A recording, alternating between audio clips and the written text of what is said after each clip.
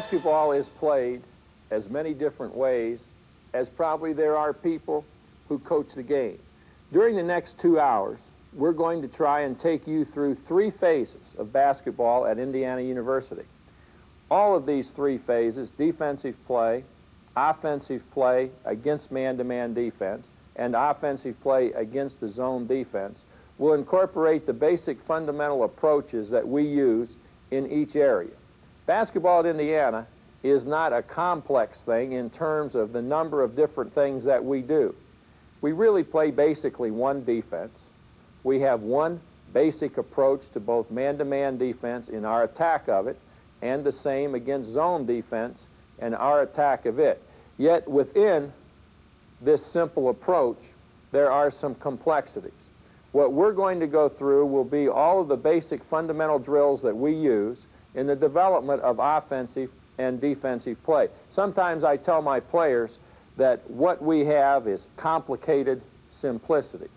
There are really 2 schools of thought, I think, in basketball coaching. One, surprise and change, using a variety of offensive and or defensive approaches to any one game situation. The second, simplicity and execution. Ours is obviously from the latter school. Simplicity and execution, I think, is the way that we can go and best teach what we want. I don't think that you have time to teach a variety of things and teach them well. I think you've got to teach a few things about the game of basketball to your players and teach them as well as you possibly can.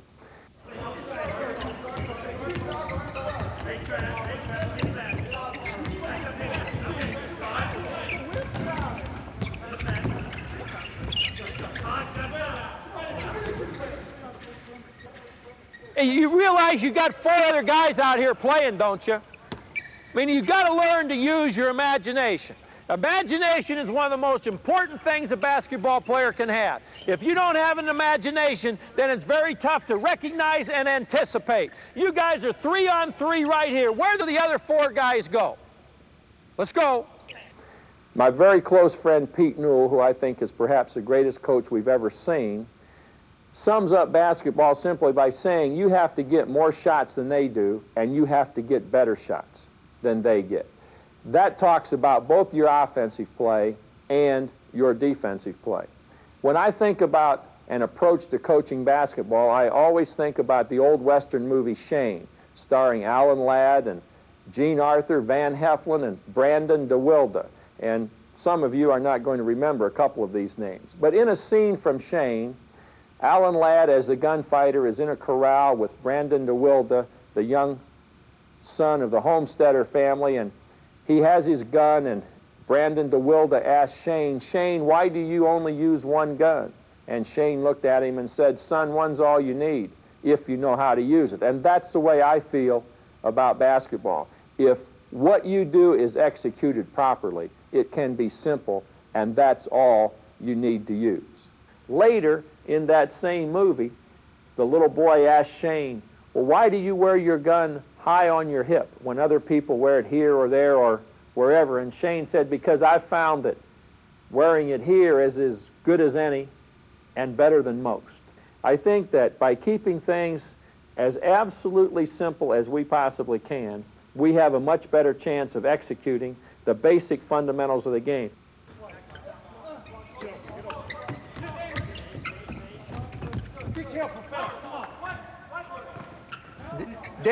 Danny, before you threw it away, you walked with it here. Bang, bang, dribble, bad pass. You know, there are so many things that you guys do that are wrong that you can correct yourself if you just concentrate. Pete Newell has further stated that basketball is perhaps the most overcoached and undertaught game in the world. Teaching the game is, I think, of paramount importance. We don't give the kids offenses and defenses. What we try to do is teach them from a defensive standpoint how to use their feet, how to coordinate the use of their hands with good footwork, how to understand positioning, how to anticipate what's going to happen, how to recognize what's going to happen, how to communicate and help with one another. Offensively, we're trying to teach cutting and screening, handling the basketball without making mistakes, getting good shots. I think that as a coach, your primary responsibility is just as a teacher in a classroom. You're teaching basic fundamentals of your subject, which is basketball. You've got to teach kids how to play. You don't give them things to use and think that an offense is going to score or a defense is going to prevent people from scoring. That just doesn't happen. People play the game. People either score or they don't score. People prevent the other team from scoring or they allow the other team to score. And these people, your players, have got to be taught by you how to play the game.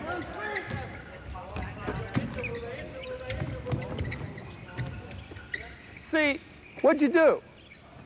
Why? You see, it's no more difficult, Winston, to open up and see the ball than it is to turn your back and not see the ball. So why not do the right thing?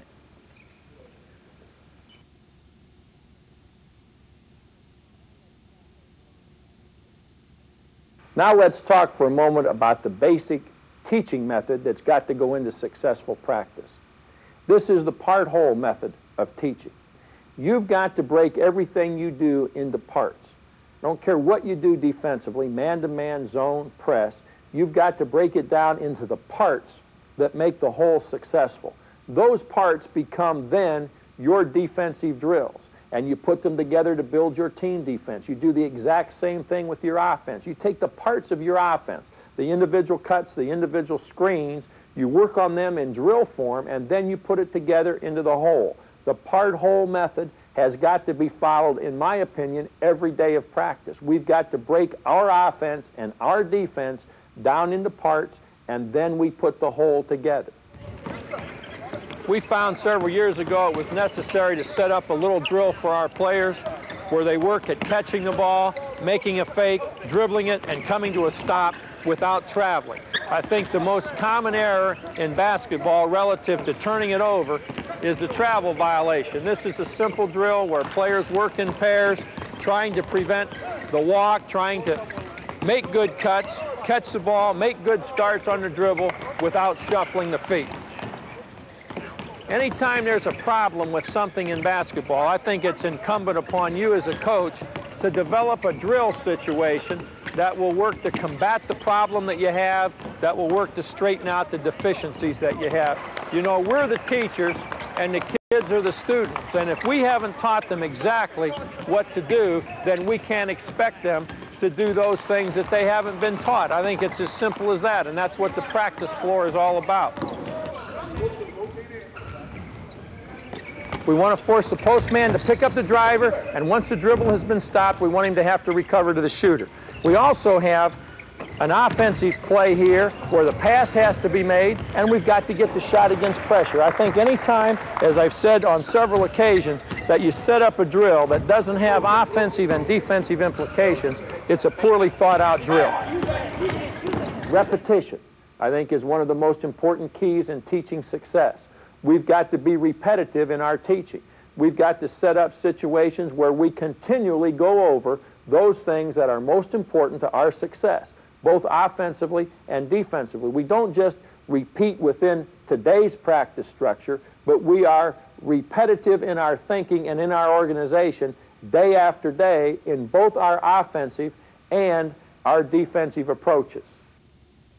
All right, here's a good example of our side-to-side contesting drill. We contest him, we front him in the post, we contest on the other side. He makes a little bit of a lunge for the ball, which we don't want. He's got to stay in position. Take it again, take it again. Make him work, Winston!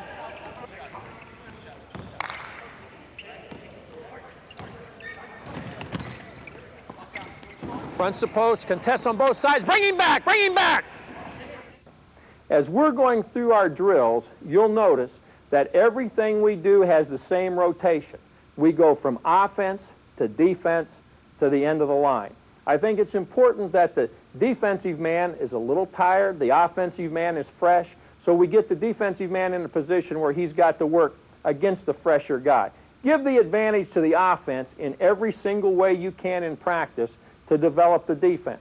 One of the real keys, perhaps the most important key in my mind in successful coaching, is being able to emphasize those points that are most pertinent to what you're doing in all phases of play. Everything you do in one drill has to be a carryover to another drill. If you're talking to players about pass fake in one drill, then you've got to make certain that you emphasize pass fake in every drill that you're running and everything that you're doing. Too many times I think coaches make a big mistake by working on point 1 in drill A, and then they go on to point B where they're going to work on point 2, or drill B where they're going to work on point 2, and they fail to emphasize point 1. I think one of the real keys in coaching basketball is to be able to constantly emphasize points going from one drill to another. That what we work on today, we continue to work on tomorrow. That what we work on in one drill, we're going to work on in the next drill. 2-on-2 is a basic guard pickup for us. We pick up at midcourt. We try to work 2-on-2 situation. So our guards have got to get used to pressuring the basketball, to contesting the other guard. We give the offense the entire half court to operate in, which makes it very, very difficult on the defense. We don't allow any switching. They've got to stay with the man that they've been assigned to play or that they pick up at midcourt. I think you can see that we try to go from one sequence to another as quickly as we possibly can. I think a key to a good practice situation is getting the players to work so they're going very quickly from one sequence to another. We let them stand around, we let them walk. I think it just destroys the practice. As we go down the floor, we're going to be in a weave pattern. As we come back, it'll be straight lines. Jumpers, jumpers, let's go! Mike.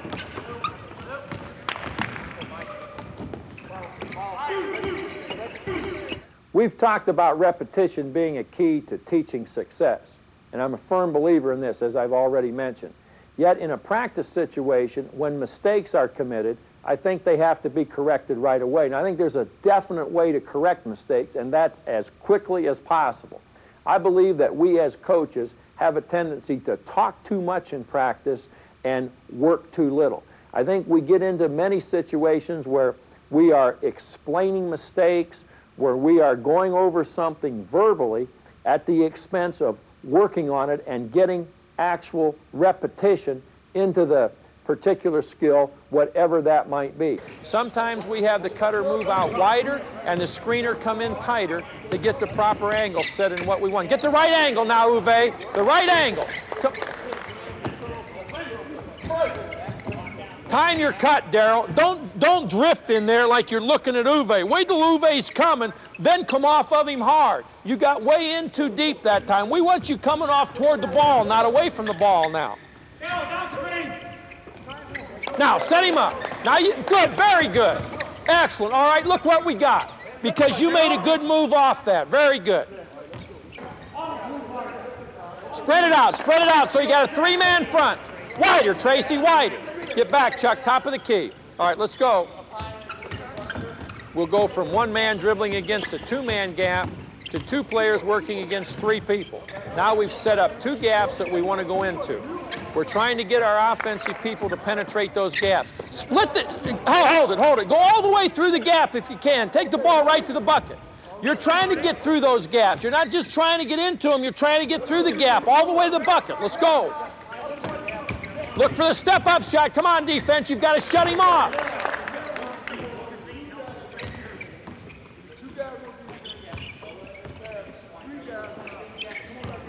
Hold it. Steve, the ball has to come to the middle of the court before you can bring it back where you got it from. Anytime you're playing the side of his own offense and the ball comes back to you, it's got to touch the middle of the floor before you can bring it back to that same side.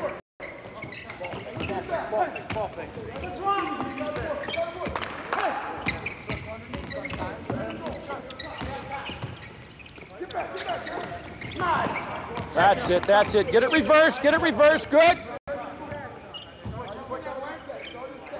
While we have to correct mistakes and correct them immediately, I think as a coach you've got to do it very quickly, or you must take that player out of the situation and continue the drill and correct his mistake on the sideline.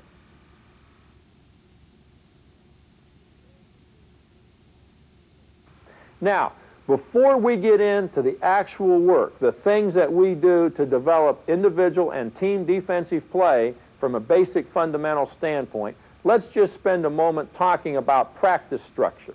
More than anything else, I'm a strong believer in the structure of your practice being the singularly most determining reason for your success or lack of success as a coach. First of all, I think your practice has got to be set up in such a way that you make absolute maximum use of facilities available.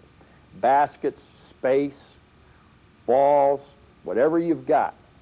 I've coached in situations where I've been the only guy on the floor or I've had 4 or 5 assistants. If I'm the only guy out there, I work right out of the middle of the court.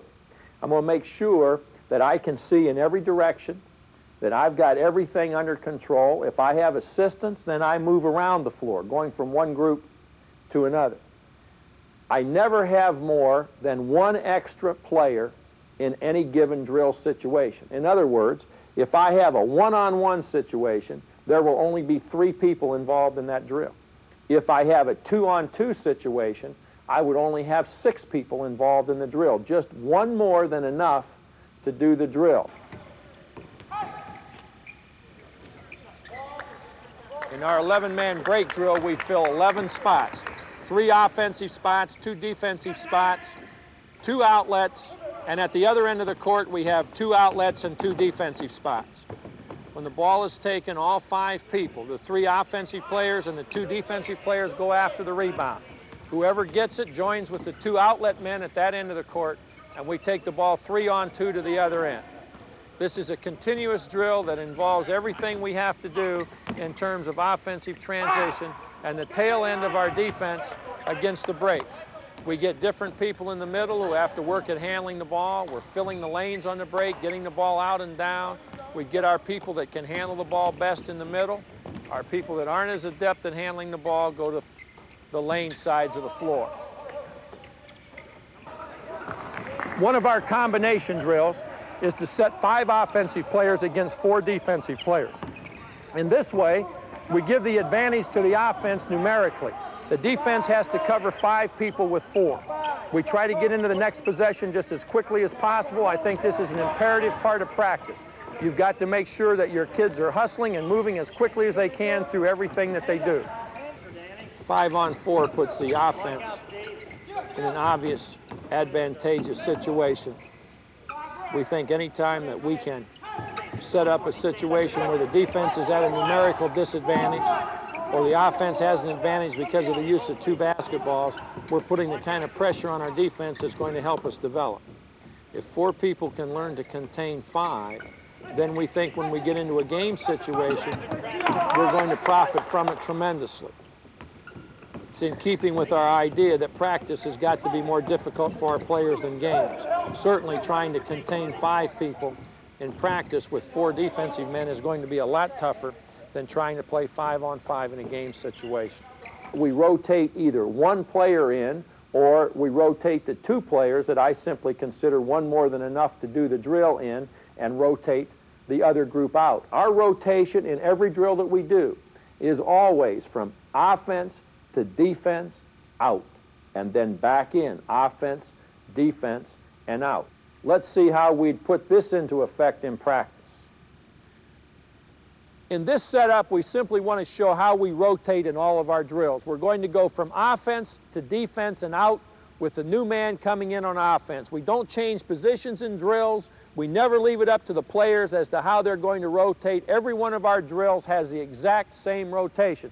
I think a consistency in everything that you do is necessary. This is our driving line drill. The offensive man makes his move at the basket. We rotate it with the offense going to defense, a new man stepping in, and the defensive man ready to come in on the next move. I think that you can do a real service to your practice structure by utilizing managers in positions where they handle the basketball or make passes or catch it or set screens or apply some kind of defensive pressure. I think over the years here at Indiana, our managers have had a tremendous effect on the development of our basketball team because of the way in which we have utilized them in practice situations. This is an excellent way to put everything together that you're working on in both aspects of your defense by giving an advantage to the offense. The advantage here is the room in which the offense has to operate. They've got two people working in an entire court. The coaches handling the basketball or managers handling the basketball can threaten to make the penetrating drive to the basket. The defense has to react to that by shutting off that drive.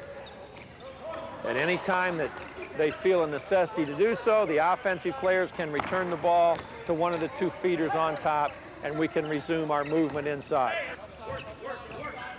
Everything you're doing in practice has got to be geared to making your team quicker, mentally and physically. Hold it. Tracy, that's just what I'm saying. You made no look to block out. Tracy, you don't think at all. You made no look to block out. You had two guys over there. All you did was look at the shot. Winston goes right by you, gets the rebound. You didn't look over here to see who I can go block out. You know, this game, playing this game is a matter of thinking better than the other guy does. No, it's not a matter of you being bigger or quicker or stronger or anything. It's a matter of you thinking better. I think we can do a lot more with mental quickness than we can with physical quickness. If you are moving your players very quickly from one thing to another, you're not giving them time to rest and walk on to the next drill and then explain what it is, you're going to have a team that reacts quicker to situations in a game. If you're a sloppy guy in terms of how quickly you get your players going from one thing to another, how long it takes them to get from one thing to another, determines, I think, how quickly they're going to react in a game situation. We try and go as rapidly as we can from one thing to another. And in this regard, we set up practice so that we never work on an individual drill for longer than 5 minutes. Anytime we're working on a single fundamental aspect of the game, we'll work on it for 5 minutes and then we go to something else. We don't work on team things for longer than 10 minutes. If we're going to work on zone offense, we'll only work on it for 10 minutes. If I feel we need 30 minutes of work in a given practice on the zone offense, we'll just work 10 minutes and then go on to something else and then come back. We play 4-on-4 with an open post man, nobody guarding him, puts a great pressure on the defense. The offense has an automatic release in the middle of the floor. There are all kinds of back cut, down screen, back screen possibilities. The offense has got to react to the pass to the post man by getting in to help out on the post man, to put pressure on the post man, and at the same time, we're playing the normal parts of our 4-on-4 defense, both ball side and help side. In everything that we're doing, we're trying to get from one possession to the other just as quickly as possible. We're very demanding in this regard because I think that the players have got to be able to react quickly to situations. We have got to make them as mentally quick as we possibly can. It's always been my contention that you can do a lot more to develop mental quickness than you can physical quickness. Physical quickness, for the most part, is something that you either have or don't have. But the development of mental quickness is something that we can work on every day at practice. And if we can become quicker mentally, if we can recognize things quicker, anticipate quicker, then we automatically become quicker physically. In this demonstration, we're going to give the players 20 seconds and see which player gets the most baskets in 20 seconds. Now they have competition against one another, and they also have the pressure of time, the limit of 20 seconds. Ready, start. They've got to concentrate on the basket. I think it's very good that we have more than one person shooting, so there's a little bit of confusion in the game, that there are some distractions that make them work hard at concentration. We'll increase this in just a moment. Stop. The next shooting drill involves two people on a basketball. This is a drill that we throw in at various times during the course of any practice. I'll just call out, pair up, shoot to 10. Immediately the players grab partners, they get to the nearest basket, and we're going to shoot to 10. For the sake of demonstration, we'll only go to 4. Ready? Start. Player takes the shot, gets his own rebound, throws it back to his partner. Again, there's an amount of concentration and discipline involved relative to chasing the ball down, getting the pass back to the guy so he can step right up and take the shot. Trying to develop quickness is extremely important to us in this drill, as is the case with any of our shooting drills, because we've got to develop players who not only can get the ball in the hole, but can do it under pressure and can do it as quickly as possible. The pressures of gameplay have got to be a part of every shooting drill that we use. Stop. I also think it's imperative that anytime you have a 5-on-5 possession in practice, you are converting the end of the possession, whether it be a defensive rebound, a turnover, or an offensive basket, you are converting it to the other end of the floor. As coaches, we think an awful lot of offensive play and defensive play. But I think that area in the middle, conversion, many people call it transition, conversion to offense or conversion to defense is going to be the final determining factor in what kind of a team you have. If your team can get down the floor defensively without giving up easy scores, and if your team can get down the floor offensively and eventually get a good shot, then you're going to be a pretty tough team to beat. In every block-out drill that we use, every sequence, we want our players to take the ball on an outlet, either through the dribble, and there are some players that we allow to use the dribble on the outlet and some that we don't. Let's get the outlet, get the ball out of there. If a player is one of those that we allow to dribble the ball out of there, he can do so. If it's a player that we have make the outlet pass rather than using the dribble, he's going to make the pass every time he gets the defensive rebound. My whole idea in getting the ball out of there is simply to get away from the board with the basketball. I don't want the ball thrown away in attempting to get a quick outlet from the defensive board. I'd rather get away a couple seconds slower and still have the basketball. Conversion is so important to what we do in a basketball game. I think more important than either offense or defense. We set up a 5-on-5 situation where we stay at one end of the court. Each time a coach hollers change, the offensive man with the ball drops it right where it is. The defense has to change to offense immediately, trying to score at the same basket.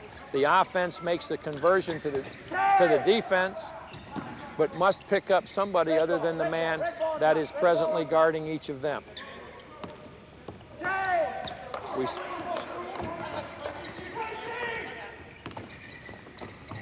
Change! We set up a 5-on-5 situation where the offense is looking to score.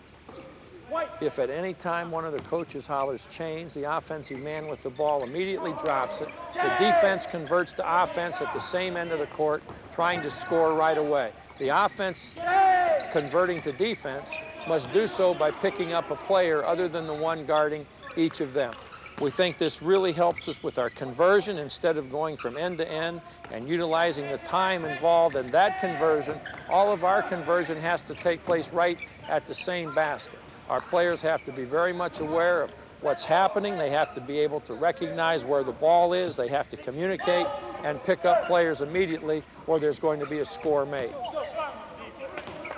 Practice structure is going to determine how your players are going to go about playing the game. And I think practice structure is the thing that you've got to do an extremely good job with in the development process that's going to lead to your being able to compete successfully in game situations. We set up a 2-on-2 guard situation with 3 managers across the court. We don't allow any switching, and this makes our guards play against everything that can be done to them in a ball game. There can be splits, inside cuts, shuffle cuts, down screens, back doors, back cuts. The offense has 5 people out here, 3 of whom aren't being guarded. Our 2 defensive guards have got to handle the whole situation without any help except that which they can give to each other. The only 2 people that are going to shoot the ball or try to score are the 2 that they're guarding. But this puts a tremendous amount of pressure on our defensive players because of all that's available to the 2 guards offensively, in view of the fact that they're the only people being guarded. They have 3 automatic releases for their passes. They have 3 guys that can feed for them and 3 guys that can screen for them. We found over the years that this has probably been the singularly most effective developmental series that we use with our guards. I think that's probably because it puts everything together that we work on in our individual drills defensively. Playing without the dribble is essential to the development of our offense. Our players have got to be able to cut and pass and screen to get the shot without putting the ball on the floor. Then when we utilize the dribble with what we're doing offensively, I think it becomes a very effective weapon. Our players know that we don't have to put the ball on the floor a lot, that we can get by with good cutting and screening, and we're going to get good shots. Then the use of the dribble, as I just mentioned, becomes something that's very effective instead of a thing that we just use as a crutch. Practice must be set up so that your players are constantly in drill situations or in team situations that are more difficult than they're going to encounter in actual game situations. You can do this by giving an advantage to the defense. 5 offensive players versus 6 defensive players in attacking the press. Give an advantage to the offense. 5 offensive players versus 4 defensive players in a half-court situation. 2 basketballs can often be used in defensive drills to give the offense an advantage, put the defensive player in a position that will be much more difficult than any he will encounter in a game situation. Everything that we do in practice, we try to make tougher than our players are going to have to face in game situations. In doing this, we think that our kids are going to be able to go into a game with the confidence that they've worked on things in practice, they've been required to do things in practice that are going to be more difficult than they will encounter in the game. In that way, I think we can get the same level of competition, the same level of efficiency in game play that we get in practice play, and this is often a very difficult thing to do. All right, now we're going to change. We got 4 things that we're going to do. 5 on 4 in the color. I'll call it out. 6 on 4, 5-man change, or 4 on 4 in an open post man. I'll call out what I want. 5 on 4 red ball. Now we're going to utilize 4 different things. 5 on 4, 6 on 4, 5-man change, and 4 on 4 in an open post man. 6 on 4, white ball. I'll call out the possession and we'll go quickly from one thing to another. Here we're in 6 on 4. We have to stop the manager's drive. We got to recover to the pass back out. 5 on 4, white ball. I expect the players to react very quickly to whatever I call out on the possession. I think this is the kind of thing that enables us to change from one defense to another. 4 on 4, open post, red ball. The players don't know whether they're going to be on offense or defense until I call out the possession. They don't know how many people are going to have to be out here. 4 on 4, open post, white ball, let's go. When I call out the possession, we go right into it. It's up to the defense to react to what I call. 5-man change, let's go, white. Move it, let's go. Change. Pick up, pick up, pick up. Back on top, 5-man change, red ball. Spread it out, let's go.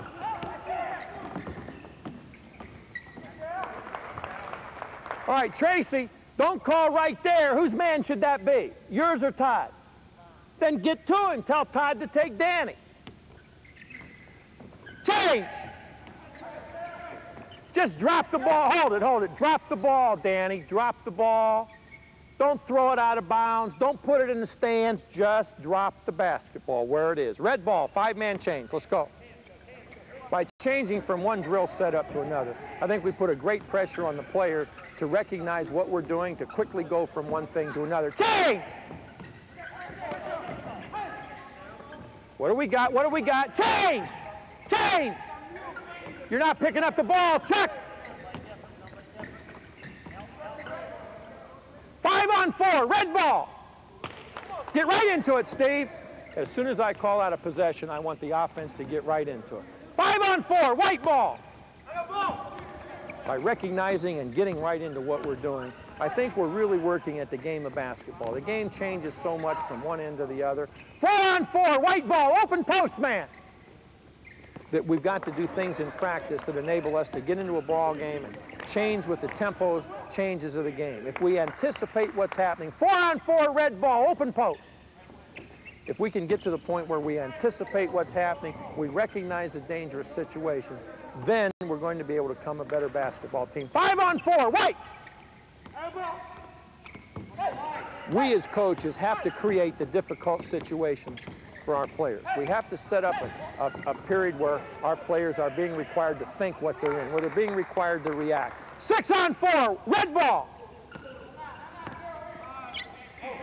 If we don't force our players to react to things, if we don't put them in tough situations, then that's our fault that they can't react to them in a ball game.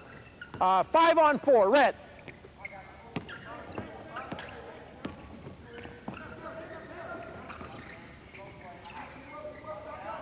Free throws.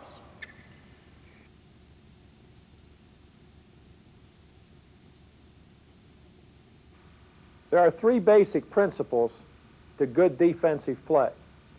These basic principles are, number one, pressure on the basketball.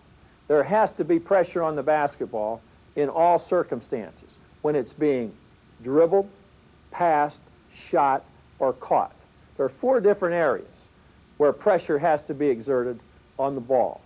If we don't get pressure on the basketball, the offense is able to move the ball wherever it wants to go, can create all kinds of problems for our defensive play. Now, we have never held anybody scoreless, but it's important for us to start out by making it as difficult as we possibly can for the offense to move the basketball and to take it where it wants to go. Ball pressure. We divide the court into two distinct sections each time we have a possession defensively. Number one is the man with the basketball. We always circle the number with the ball. We refer to the side of the floor where the ball is located as the ball side. This is our pressure side. We've got to get pressure on the ball, pressure on the passing lanes. We've got to make it tough to move the basketball. Pressuring the ball gives the offensive team about as much trouble, I think, as anything that we can do defensively. The offensive team that's allowed to move the ball as it wants is going to get good shots eventually, sometimes without using too much time. But the offensive team that has to work to move the ball is going to have difficulty, obviously, in getting the shot. I tell my players this: how do you want to play on offense? Do you want to be guarded tightly? Do you want to have a problem getting a shot, or do you want to be guarded loosely and be able to move? Don't play defense as you want defense to be played against you. Play defense the way you don't want it played against you. Think of all the things you don't want done to you on defense. Think of how easy you really want it when you're on offense, and then play defensively just the opposite. Secondly, we want the opposite side to always be an indication that this is where our help is going to come from. So when we're talking to players, we're talking about ball side, we're talking about help side.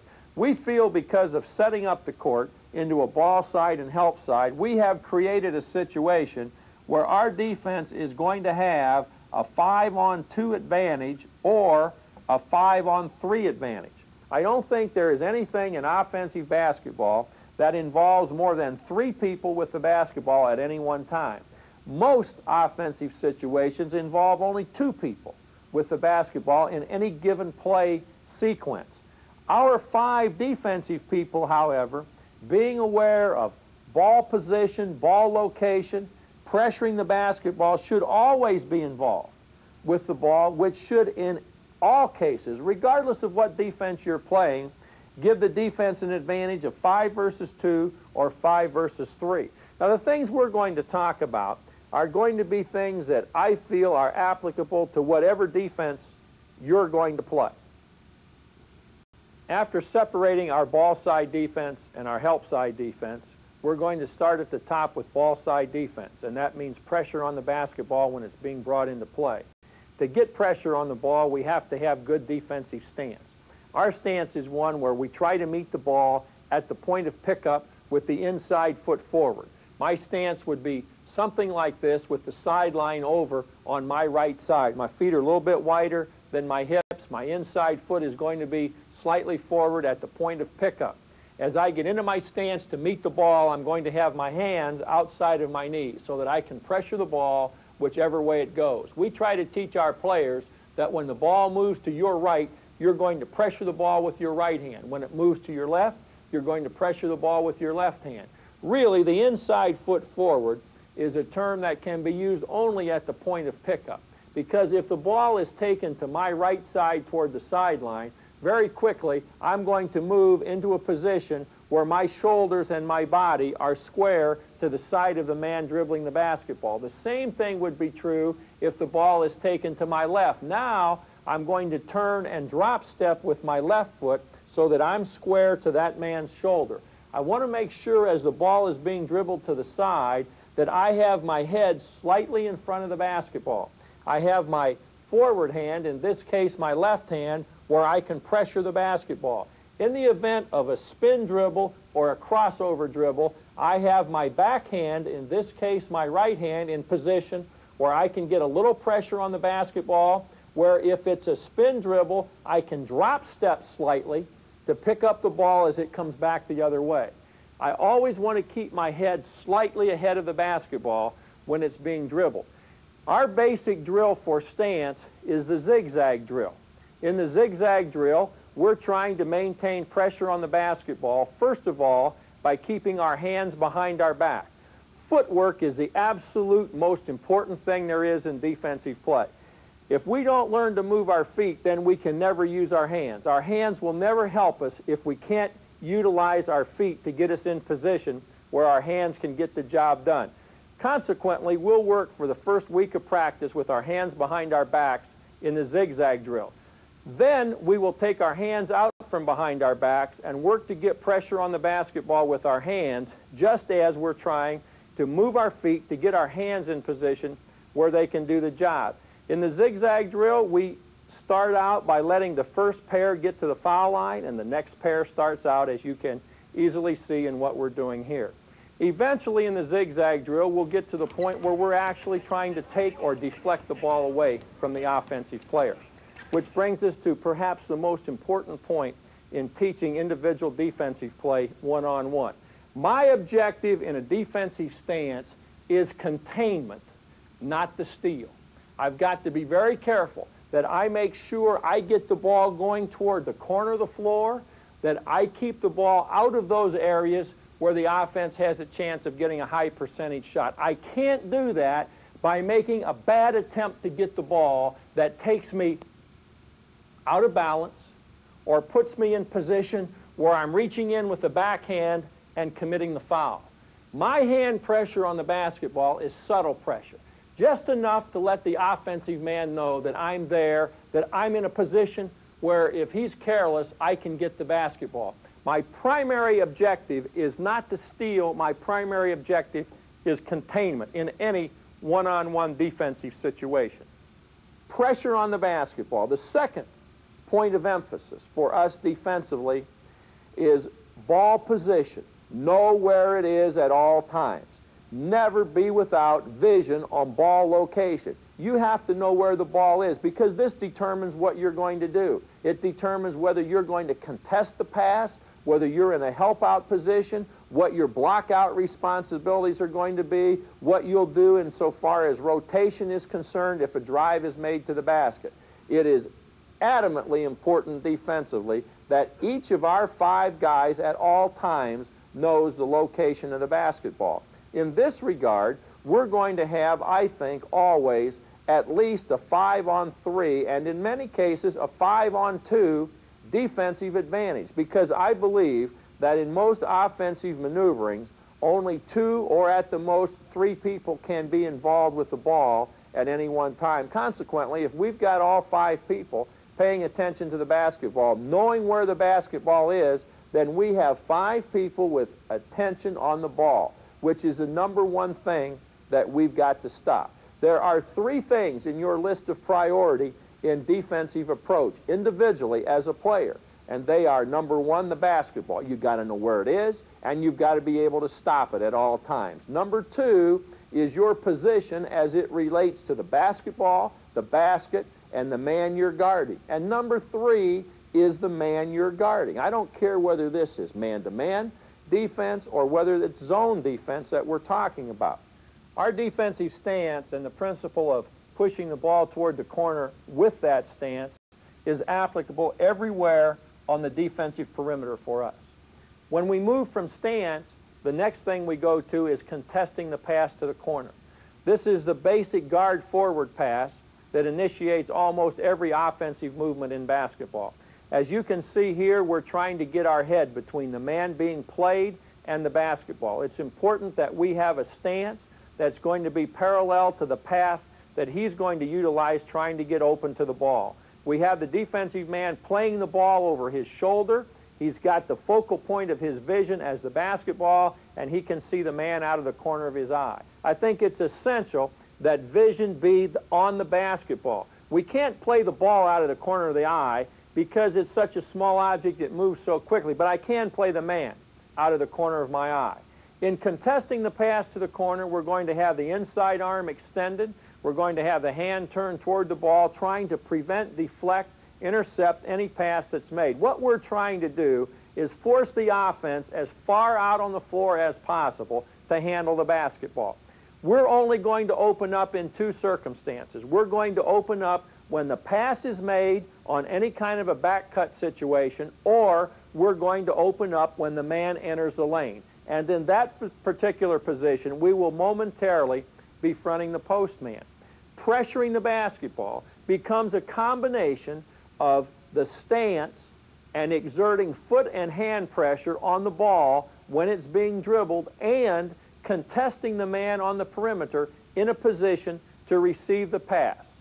There is a degree of help necessary in the ball side aspect of our defense. That help comes in a move we call jumping to the basketball. You can see once the pass has been made, a penetrating pass, the man playing the passer is going to move quickly to the basketball. This enables him to do any one of three things. Number one, he's in position to help on the ball if the ball is dribbled back toward the middle of the court. Number two, he's in position to try to take away or at least hinder any move made of a pass and go behind variety that's used in so many different offensive setups. And number three, if the passer chooses to make a cut to the basket, the defensive man moving quickly away from the passer and toward the basketball is not nearly as liable to be beaten with such a move as he would be if he were staying with the passer and then trying to react to what his move would be. Anytime a penetrating pass is made on the perimeter, we want the defensive man on the passer jumping to the basketball, moving as quickly as he can into a position where he can help stop penetration by the man who has just received the pass. This also puts him in position to take away any cut that would be made by the man he's guarding toward the basket by fronting the cutter or by stepping in on a cut to go behind and get the ball back. We're going to jump to the ball quickly, recover to the shooter, jump to the ball, recover to the shooter. In this sequence, we're going to help and then recover, in position to help, and now we recover, and now we're going to jump and take the cut away. Jump to the ball, we take the cut away, and now we're going to stop him from going behind and getting the ball back. Good. All right, take it again. Jump to the ball, beat him to the spot. Okay, good. Stop. Moving to help side defense, let's establish first of all our two basic help side rules for inside defensive play. First of all, with the ball above the foul line extended, all inside defensive players from the foul line extended down, which could include a guard who's gone through, a forward setting up, or a post man, all inside defensive players will be one step on the man side of the basket. Basket, midline, one step on the man side of the basket with the ball above the foul line extended. And we want his backhand extended in such a way that it will be in the passing lane to his man. If the ball goes either on the dribble or the pass below the foul line extended, that defensive man will move into position B, which is one step on the ball side of the basket, still with the backhand in the passing lane, in a position now to help on the post man should the pass be made there, and to prevent his man from making a flash pivot cut toward the basketball. We also feel that by following this rule, two other things happen for us. Number one, we're difficult to screen in the bottom defensive positions. If we're out in here somewhere tight to the man, we become an easy screening target. But when we are away from the man, we're much more difficult to screen because we can go either way around the screen. We have a lot of room to work with when we follow our rules. Secondly, if a man offensively should clear from the ball side through to our help side, our defensive people follow these rules by stopping appropriately one step on the man side of the bucket or one step on the ball side of the bucket. This enables us to maintain the continuity of our 5-on-2 or 5-on-3 approach to defense. These two rules establishes our defense in such a way that the focus is all toward the basketball. The basic idea is stopping the basketball, and these rules enable us to do that. Whether it's stopping the basketball through help against the drive, or help against the feed into the post man, or in setting up in a better position to prevent the cut toward the ball, or to be more difficult to be screened. Our third basic point of defense then is wrapping up the defensive possession.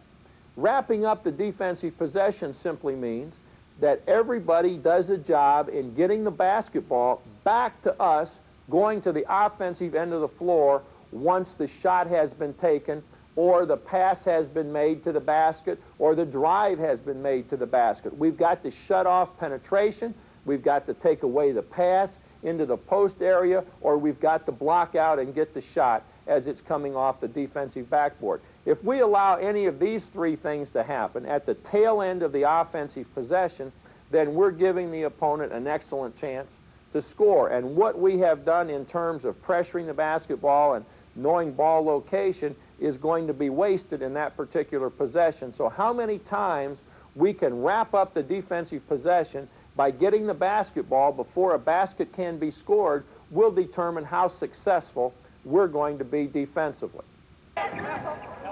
With our perimeter players, we play 3-on-3 on the outside. Here, we have an opportunity to utilize all the things necessary for both ball side and help side perimeter defense. We make it very tough with our players because we use a coach as a release pass in the post, or we can have a coach on the outside as a release man if we care to do so. Here, we're just using 3-on-3 without an outside release. We don't allow any switching until we get to a point in the season where the switch becomes a part of our defense. We try to go through the first 3 weeks of the season with no switching whatsoever. I think if we can get our players to a point where they can stay with and communicate, staying with the men that they've been assigned, then we have a much better chance of making the switch effective, along with being able to play straight defense. I think the switch can become a crutch if it's used too early. Passing lane pressure, passing lane! With a 2-on-2 situation, we can put a post man in with no defensive player on it. Now we've really created a problem for our guards. They've got to pick up tough at midcourt. We've got an open post man that they can throw the ball into. Then we can make our moves off the post man. He's got plenty of time. They've got to help out on that post man, be conscious of him, and then recover. We can add an open post man to our 3-on-3 situation, and now we have a combination of help side, ball side defense, plus we've got to help out on the post man. The offense has an automatic release. Anytime they look for it, they can go into the post with the basketball, and the defense has to react accordingly. They've got to help out on the post man, pressure the ball, help on the basketball. Again, this is in keeping with our idea of giving an advantage to the offense, making it very, very difficult for the defense to do what it's got to do. We set up our flash post defensive drill with the defensive man in good position, set up in relation to the basketball. If the ball's above the foul line extended, he's one step on the man side of the bucket. If it's below the foul line extended, he's one step on the ball side of the bucket. Uwe, where Joby is, you've got to be right here. You're slightly open to the ball right here. You're not here. You're right here. Slightly. If the Joby's above the foul line extended, then you're right here. On the man side of the bucket, slightly open. When he comes, you take it away from him. When he goes down below you, you open up to it. Just start below, Joby.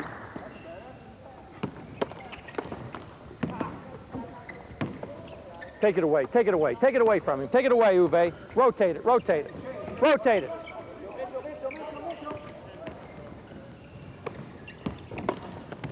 Come on, Mike. You went forward with the wrong man.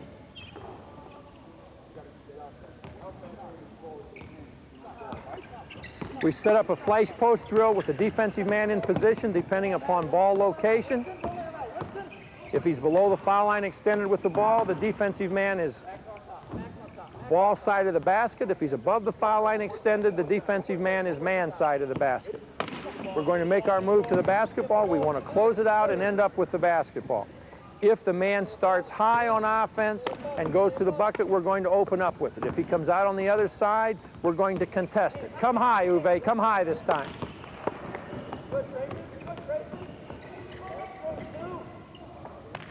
We've got to set up following our defensive rule. Step in with the head between the man and the ball. Slow down your pass a little bit, Joby. Don't knock anybody down. Taking away, back cut, Uwe. Open up, Darryl, open up. Come down and contest. Good, good. Rotate it, change it, let's go. The flash pivot is one of the things that I think creates more problems than anything else defensive. Uwe, open up to the ball, son, that's it. Now you can go either way. That's it. We set up a one-on-one blockout situation that works both the defensive and offensive aspects of rebounding. We're trying to put into use our defensive blockout principles, establishing contact, maintaining that contact, and going after the ball. Either passing it as an outlet or taking it off the board on the dribble and get it head toward the offensive end of the court. We can move the block out from 1-on-1 to 2-on-2 or 3-on-3. The principles are all the same. I've been asked many times about offensive rebounding, and my answer is quite simply this. The best offensive rebounders are those that just go to the board for the ball every time the shot's taken. I just don't think there's any drill, there's anything that can establish a guy as an offensive rebounder other than his willingness to constantly be going after the ball. We tell our players that the tougher the guy is to keep off the board, the harder he is to keep away from the backboard, the more he goes after the ball, the better offensive rebounder he's going to be. 3-on-3 block out right here. 3-on-3 block out, both ends. Let's go.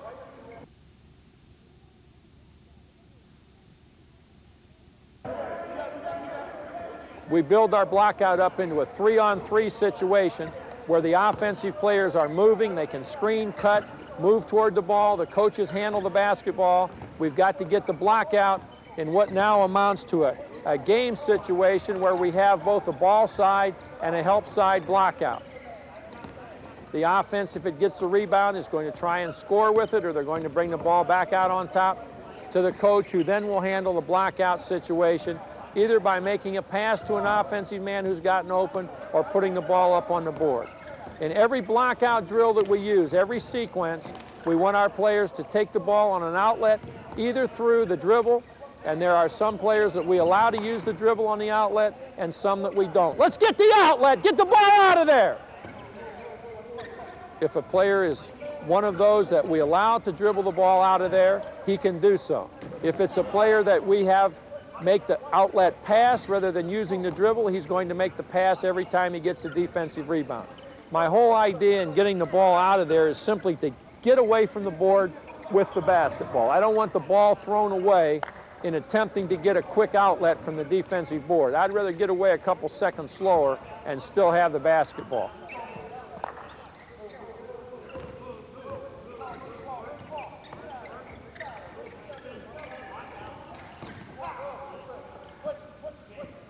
We tell our players that the perfect rebound is when the ball hits the floor and we've blocked out everybody so well that we end up with it coming off the floor.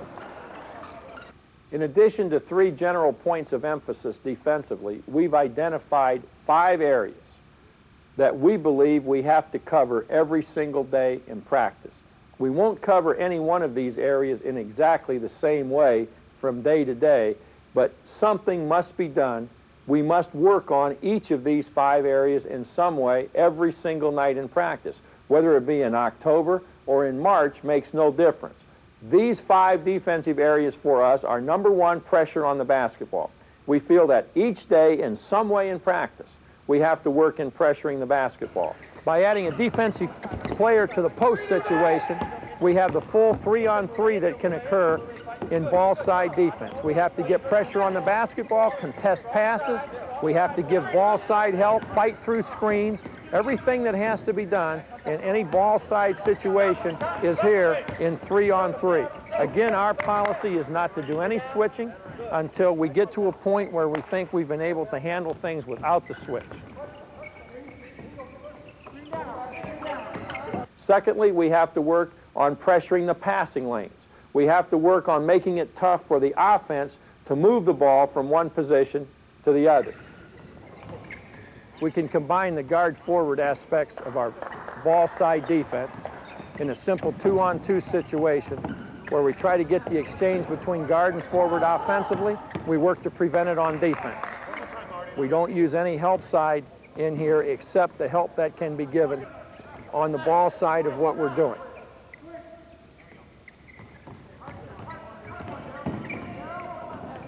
Good, Daryl, good contest. We're trying to make it as tough as possible to get anything done on the ball side. Trying to keep the ball from being reversed then becomes our next prerogative. We've got to set up in such a way if we slide into the defensive post that we prevent the man in the post, obviously, from getting the basketball. We set up the guard-forward aspect of our ball side defense in a 2-on-2 situation. Uwe, you got to jump to the ball. Thirdly, we must work on helping and recovering.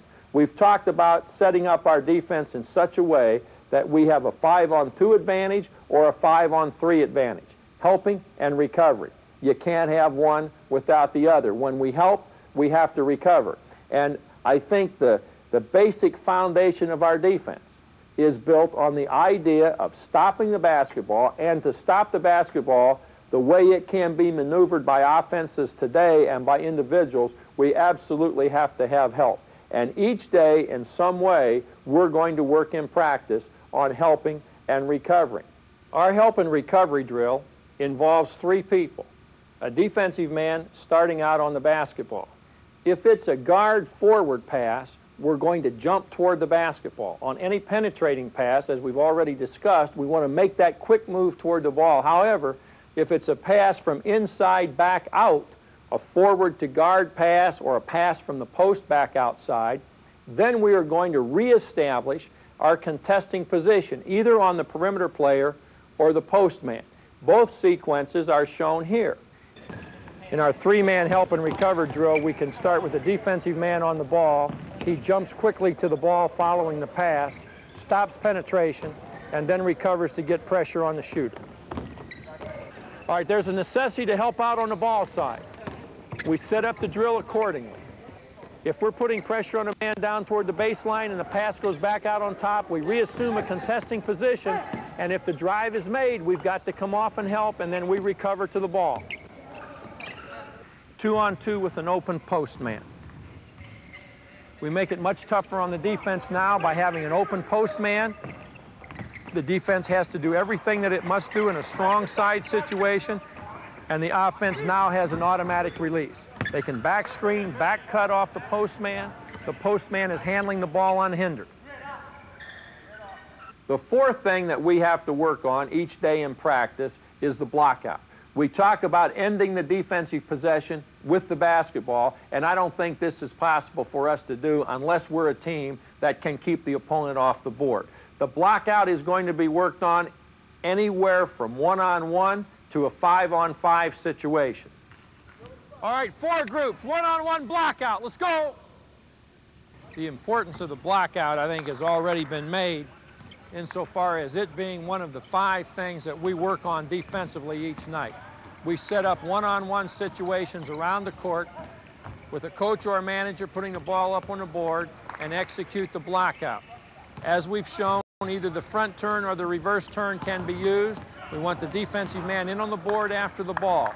People have often asked me, what do you do for offensive blockout? Well, I'm really not sure. I think offensive blockout is simply determined by a guy who's always going after the ball on the board.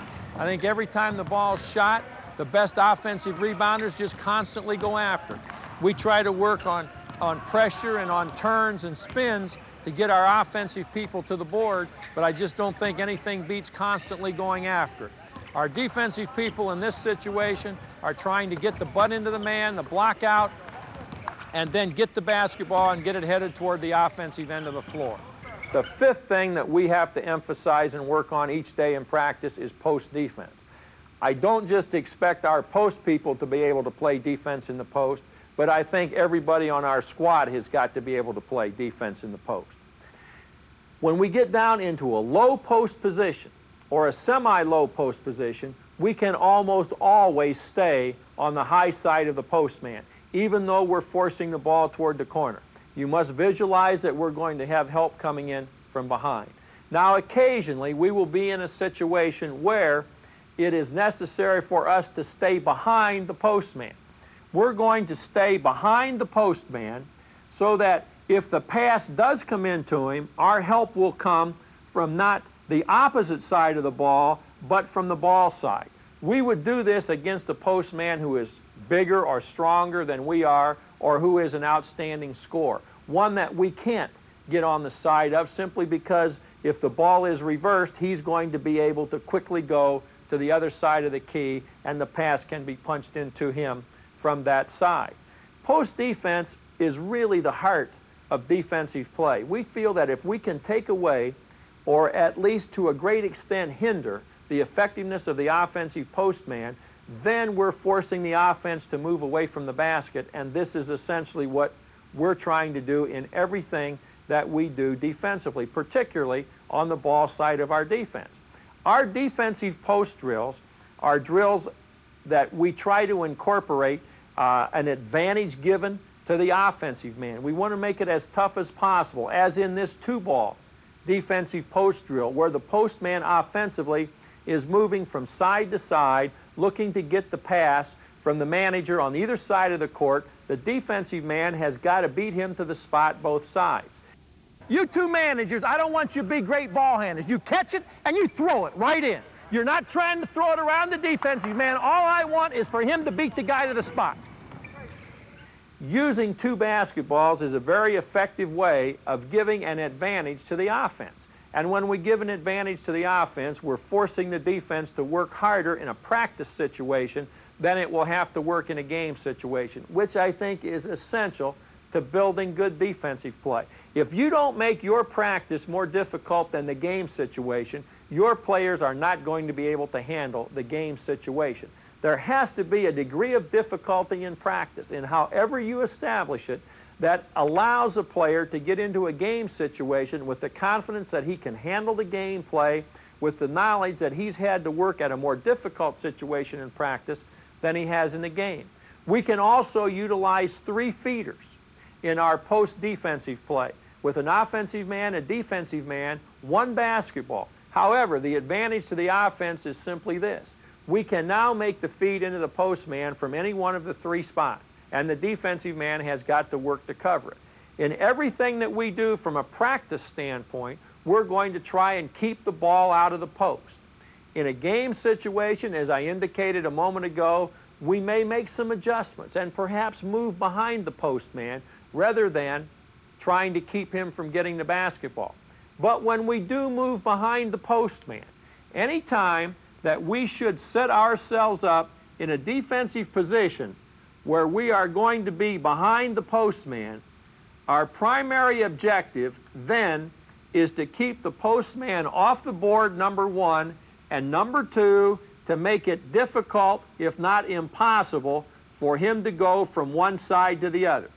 We obtain no advantage in post play if by playing behind the postman, we still allow him to come over top of us and establish position on the other side. Playing behind the postman enables us to prevent this from happening.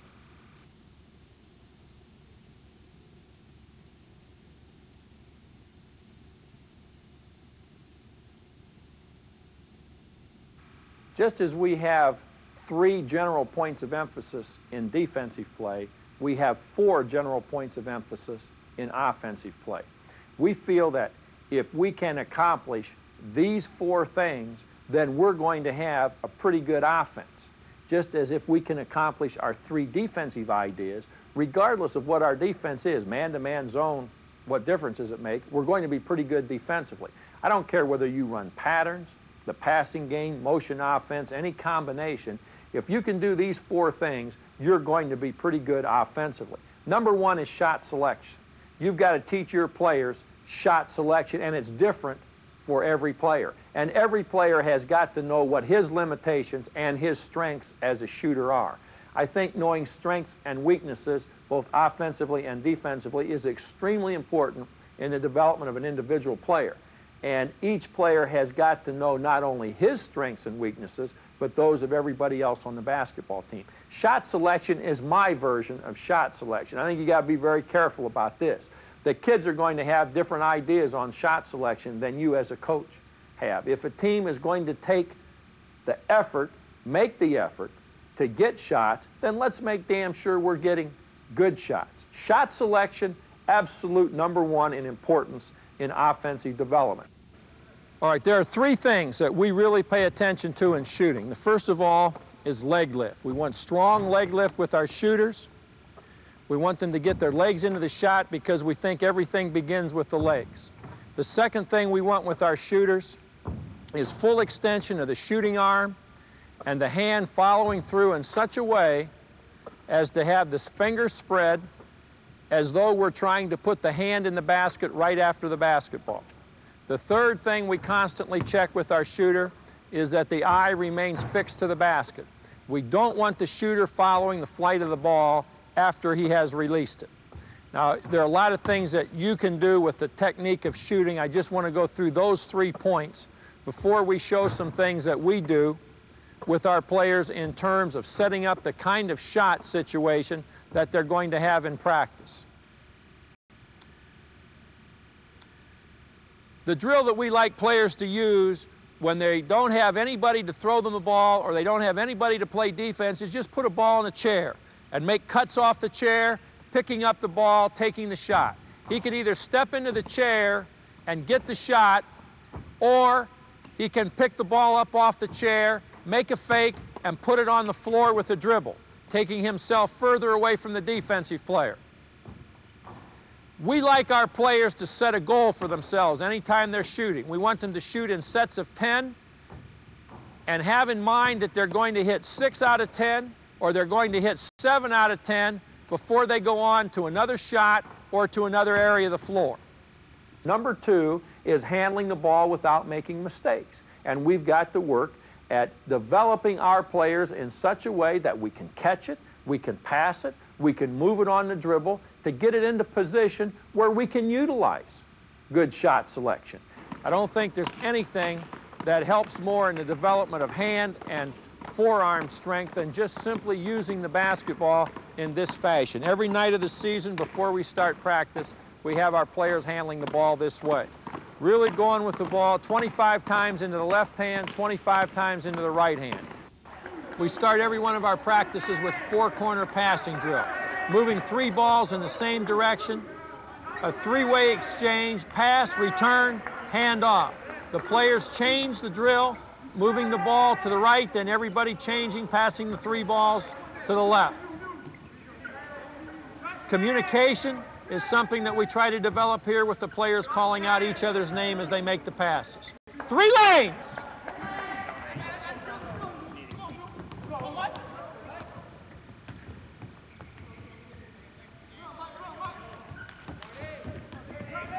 Three lanes is a drill that gets us moving up and down the floor to start practice. Again, we're working on communication, having the players call out each other's names. We're sprinting to fill the lanes to simulate what our break situation is all about. We usually just make 2 trips with each player. We want our ball handling people in the middle handling the ball. The middleman in our break always goes to the side of the lane, as you can see here as we return the ball back down the floor. If you're going to be a good ball handling team, if you're going to be a team that handles the ball without making mistakes, I think you've got to spend a lot of time at the 2 most fundamental aspects of the ball handling game. 1 is passing and 2 is catching. And more mistakes are made in these 2 things than in any other 2 things in the entire game of basketball. In a simple keep-away drill with the 2 ball handlers about 12 to 14 feet apart and a defensive man in the middle, we get an awfully good chance to make pass fakes, to make the pass. The defensive man is using his hands to get into the ball. He's changing from one position to another. If the man makes a mistake with the ball, then he's got to go in the middle. I think we get a value both ends of the court from this drill, and I think in any drill that you're putting together, it's extremely important that you go at it in such a way that you get something out of it defensively and something out of it offensively. We've tried to take the old machine gun passing drill and set it up in such a way that the man handling the basketball does not throw to the person beside the man who has just thrown him the ball. Every 15 seconds we change the ball and the players all rotate in a predetermined direction. I'd call out this drill by saying 2-ball passing, everybody rotate right. One of our coaches is going to call out change, and we're going to go right on to the next guy. The passing is, as you can see, random. It's not just up and down the line. We're making it difficult for the man in the middle to handle the ball because he's got to go to different spots. The guy in the middle has also got to call out the name of everybody to whom he's passing. The outside people are also calling out the name of the man in the middle. Again, we're simply trying to improve our communication by requiring the players to call names out as they pass the ball. Move the ball, let's go! We want the players on either end of the drill to be one step behind the man in the middle, to widen his vision as much as we possibly can. And the third thing then, playing without the basketball, is a further means of getting the ball in a position to get good shots or to take advantage of our knowledge of shot selection. We've got to be able to cut, we've got to be able to screen, we've got to be able to put cuts and screens together in such a way that they enable us to get the ball into position to take good shots. And we can use our fourth point to help us in doing this. Our fourth point is helping each other get open. We help each other get open in two basic ways. Number one, by moving the basketball, either on the dribble or a pass, to a different location on the floor. Seeing what's going on is very important. I catch the ball and face the basket for a 2 count, 1,001, 1,002, and this just gives me enough time to see what's going on out there. And as soon as I recognize what's developing, I move the basketball accordingly. Secondly, I can screen, either a back screen, a down screen, or a cross screen to help a teammate get open. Without any defensive players, we'll set up the basic V cut in our offense, which our shooter will execute before taking the shot. The screener's going to come down, set a down screen, and we're going to feed the shooter coming into position to take the shot without using the dribble. Okay.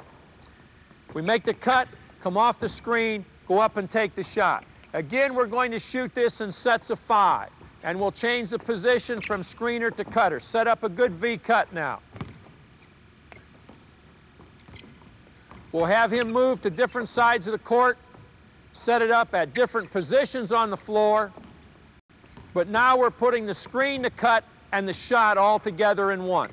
We have a back screen set up when the bottom man is considerably inside the top man, as we have in this setup. When the ball is reversed, we're going to step out and screen from the bottom rather than coming down and screening from the top. Again, the man setting the screen is going to be the man closest to the middle of the court. We want the cutter to read which way he's going. The screener has also got to read the defense, and in case of both defensive players going with the cutter, then the screener can step right back and look for the shot. 4 general points of emphasis offensively. Shot selection, handling the ball without mistakes, movement without the basketball, and helping each other get open. If we can develop well in these 4 areas, our offense is going to be effective. We've identified 5 specific points of emphasis that we want to cover each day in practice from a defensive standpoint. We also have identified 5 specific points that we want to cover every single day in practice from an offensive standpoint. And just as we want to do defensively, we want to cover our offensive points in October practices and March practices as well. The first thing that we're going to do from an offensive standpoint each day in practice is handle the basketball. We've got to work at handling the ball in such a way that we don't make mistakes with it. If we're going to make mistakes handling the basketball, we aren't ever going to get it in position to score. We have a pre-practice routine for our players. We want them to do 3 things before we ever get them involved in anything of a practice nature. First of all, we want them coming out and skipping rope for 60 seconds. They'll skip with both feet, forward, backward, on one foot, then the other. They'll alternate feet as well as skipping with both feet at the same time. They'll go with the rope both forward and backward. We feel that there isn't anything that's better for our agility and flexibility than rope jumping. So we start each practice with this for 60 seconds.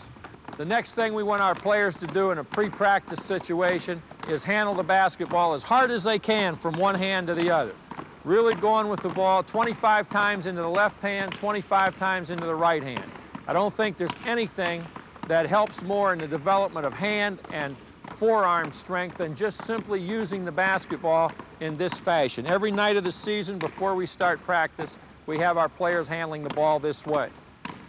The third thing we do in our pre-practice routine is handle the basketball, trying to become as familiar with the ball as possible. You can see the players each have their own routine. They use figure eights or round the legs. They can dribble the basketball in place or move around the court with it. I think that when we talk about handling the ball without mistakes, one of the important things in doing this is familiarity with the basketball. This little 60-second routine that each player goes through prior to stepping on the floor for the actual start of practice helps us in the development of that familiarity with the basketball. I think it's really important that any time you're involved in starting out a practice session, you do something with a really quick, snappy ball handling drill. We call this our 4 corners drill. We're trying to get as much quickness and communication in this drill as we possibly can. You can see that we use 3 basketballs with a pass, follow-up, and return. The players are calling out change to one another, so they change direction. We immediately want all 3 balls going in the opposite direction. Our 3-lane sequence is just a drill to use early in the practice session to get people running up and down the floor. We think it helps with communication again because every player has got to call out the name of the man he's passing the ball to. We've talked about communication, and I can't begin to emphasize how absolutely important players talking to one another is. We want our offensive men to constantly change positions because that's part of our offensive play. Also, it makes our defensive men get a different look at it every time that they set up in any possession.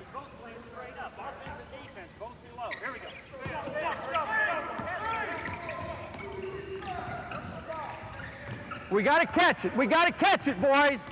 Hey, you Reds have just had 2 possessions. He loses the ball because he can't hold it. You lose it because you can't catch it. That's how simple this game is. If you can hold it and catch it, you can play. The second thing we've got to work on each day is movement, screening and cutting. Screening and cutting are a vital part of our man-to-man offense. We don't screen a great deal against the zone, but we do a lot of cutting and moving against the zone, and obviously against all kinds of full-court press situations. So in each practice, screening and cutting is a specific point of emphasis that we must in some way cover. All right, cross screen. Take the ball on top, Jimmy, one way or the other. In our cross screen situation, we start with the ball at the top of the key and take it either way. The offensive player on the side the ball is taken to automatically becomes the screener, going across the lane, setting the screen for his teammate to come toward the ball. The movement that we try to utilize in setting the cross screen has 3 counts to it.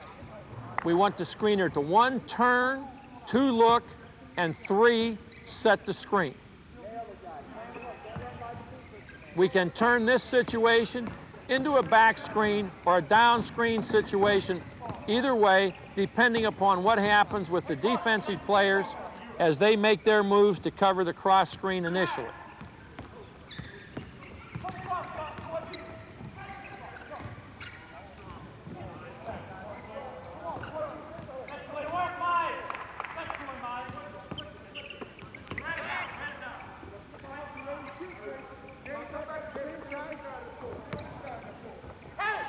Good. Get set, Danny. Get set.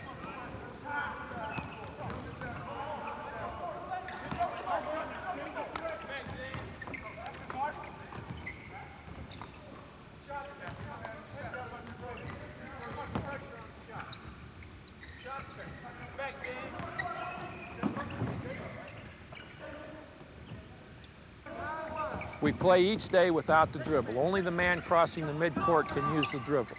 We have to rely on screening and cutting and passing to get shots. I think we have to put this kind of a burden on our offensive play each day to develop the kind of movement and the kind of awareness that we have to have when playing without the basketball.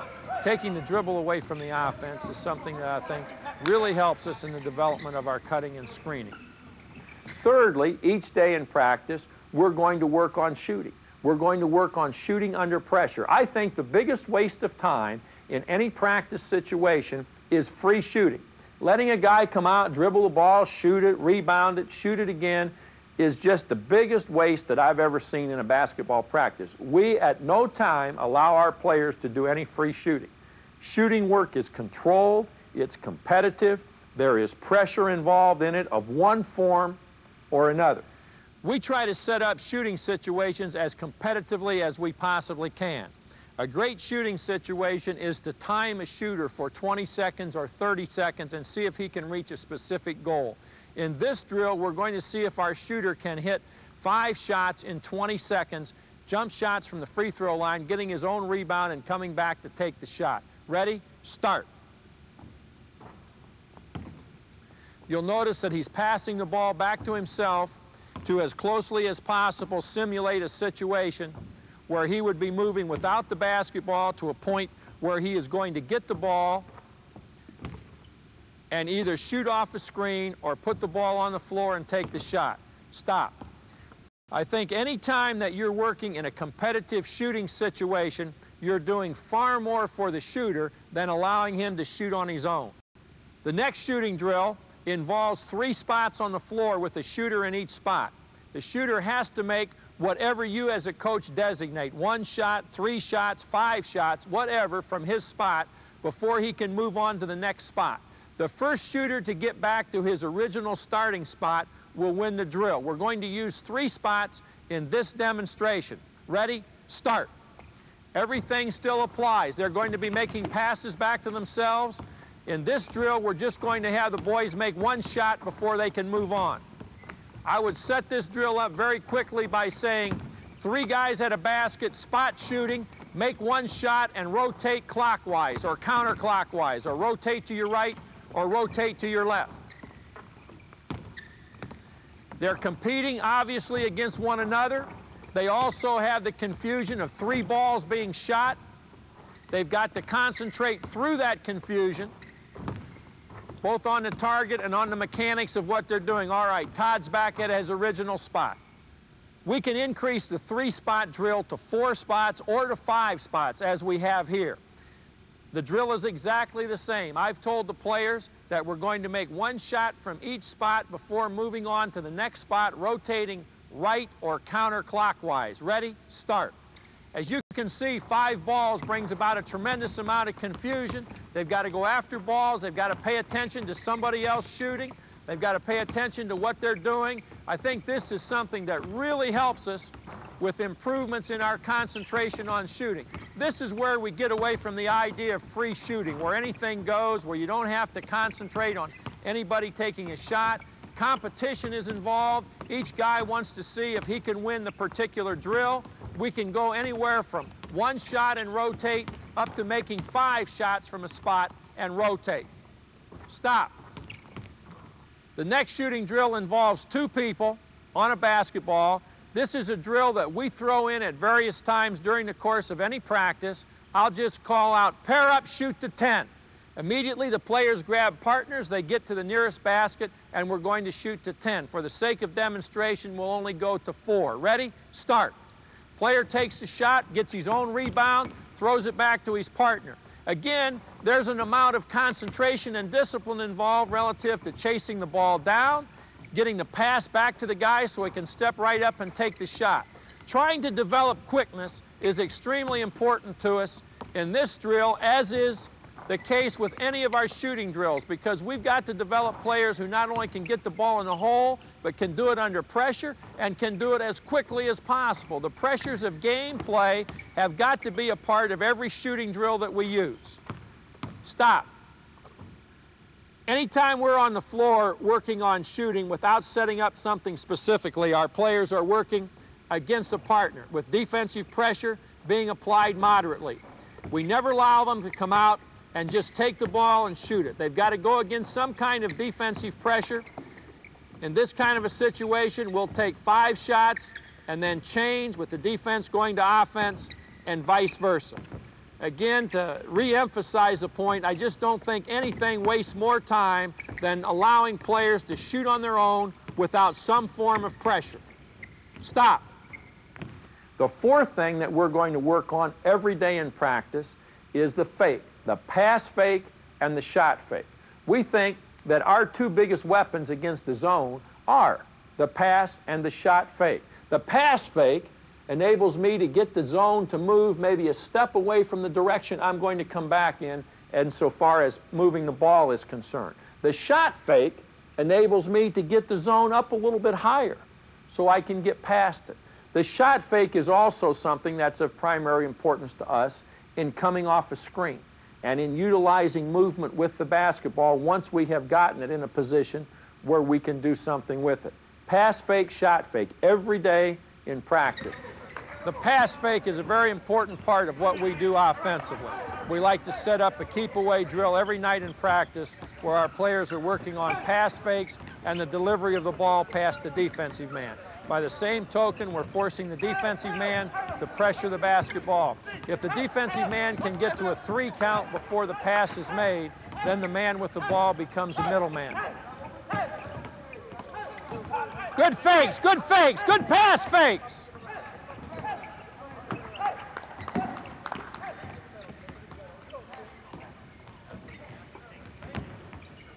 We've talked about how important the shot fake is to our overall offense, both against the man-to-man and zone defenses. Here we're going to demonstrate the shot fake. The defensive player has the ball, makes the pass out to his partner who's going to execute the shot fake. Go ahead. Go around the defensive player for the shot. All right, let's go quicker. Let's go quicker. All right, we're going to work going both ways for the shot.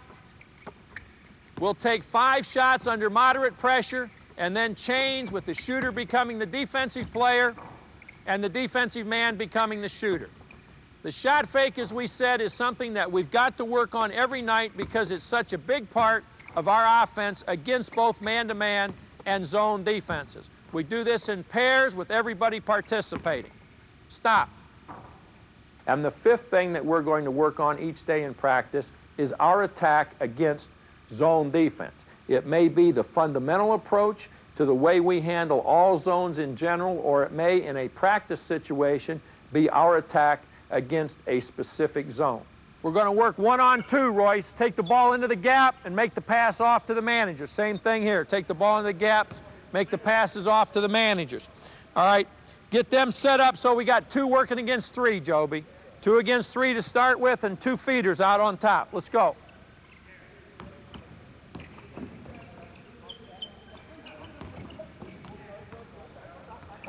In our perimeter zone work, we set up a ball handler against 2 people in the top of a zone.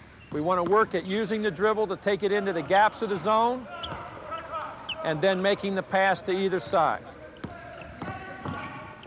This gap doesn't just represent a 2-man front zone. This can be a gap anywhere in the zone. We can set up the 2 defensive players any place on the floor to represent the gap. All right, rotate it. Let's go. Take it 3 times and change it. Let's go. Dribbling the ball into the gaps of the zone is something that's extremely important for us in our zone attack, regardless of what the zone is. We've got to be able to bring both people to the ball, or 2 people to the ball. We've got to be able to bring 2 people to the ball, get rid of the ball, and then set up a 2-on-1 situation somewhere else on the court that's in our favor. We want everybody on our squad to be able to work at dribbling the gaps. Everybody that's going to be on the perimeter against the zone has got to be able to take the ball into the gaps of the zone, make the pass out of the gap to help us set up that 2-on-1 situation that's going to be in our favor someplace else on the court. All right, 2 against 3, Jimmy, 2 against 3. Spread it out, so you got a 3-man front. Wider, Tracy, wider. Get back, Chuck, top of the key. All right, let's go. We'll go from 1 man dribbling against a 2-man gap to 2 players working against 3 people. Now we've set up 2 gaps that we want to go into. We're trying to get our offensive people to penetrate those gaps. Split the, hold it. Go all the way through the gap if you can. Take the ball right to the bucket. You're trying to get through those gaps. You're not just trying to get into them, you're trying to get through the gap all the way to the bucket. Let's go. Look for the step-up shot. Come on, defense. You've got to shut him off.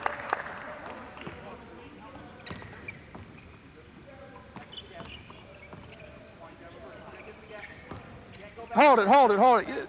Steve, the ball has to come to the middle of the court before you can bring it back where you got it from. Anytime you're playing the side of his own offense and the ball comes back to you, it's got to touch the middle of the floor before you can bring it back to that same side. Ball fake.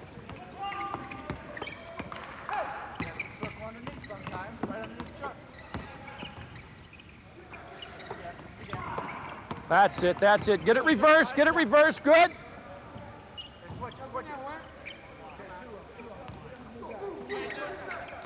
Anytime we can work with 2 people against the gaps in the zone, we're going to look to get the step-up shot if it's available to us. But our primary purpose is utilizing the dribble to get into the gaps, bringing 2 people to the basketball. Keep the zone spread now. Keep it spread. Go to the outside, Winston. Go to the outside. Take him to the outside. Now back in. Now in. That's it. Mix it up a little bit.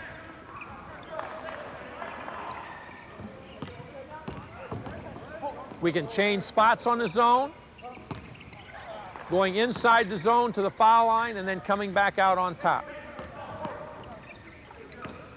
Just as we try to do with everything, both offensively and defensively that we do, we break our zone offense down into parts and then put these together in the hole or the 5-on-5 situation.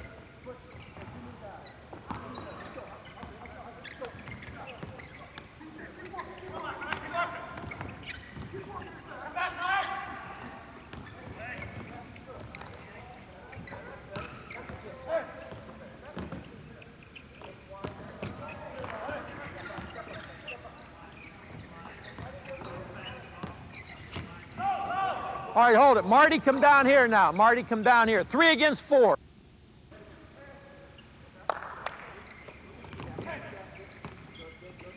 We set up 3 gaps with a 4-man zone, putting 3 offensive players working against it. Taking the ball into the gaps or working with the cross-court pass. The pass fake and the shot fake both have to be a part of our zone attack in any situation when we're working against the zone. Back on top. Let's go. Let's go. Get wider, Danny. Stay wider so we can make the pass. We work 3-on-4 with a box set up against our 3-man offense. Now we have 3 gaps to attack. Our pass fakes, our shot fakes are all very important to us. We can change position. We want to again get into the gaps of the zone to make it difficult for the zone to cover 5 people. If we bring 2 people into a gap, just as is the case in any other situation we set up, then we've got to have a 2-on-1 in our favor someplace. The dribble, as we've discussed, is one of our primary weapons against the zone. We think we can do a lot more with the dribble against the zone in terms of gap penetration.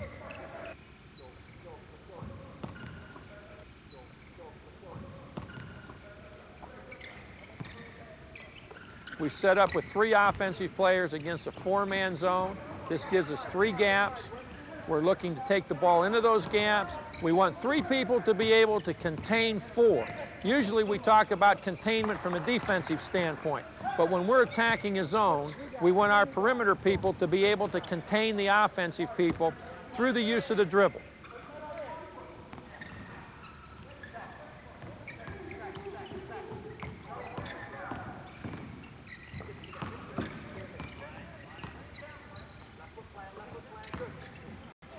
Good, Tracy.